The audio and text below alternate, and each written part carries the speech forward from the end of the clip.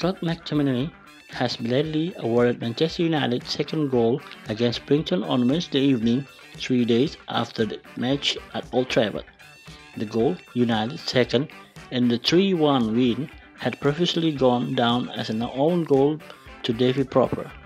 United confirmed the decision had been made by the Premier League's Goal Accreditation Appeals Panel after the club had appealed on McTominay's behalf.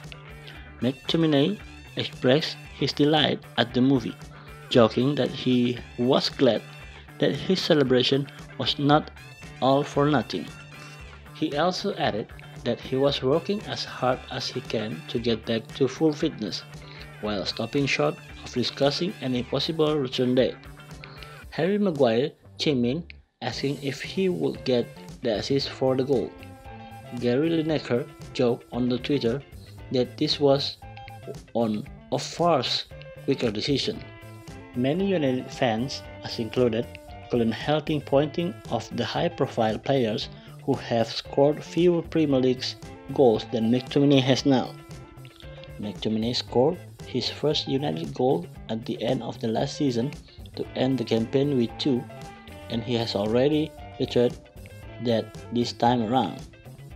There's a chance he could even reach double figures this season if he carries on his rapid improvement.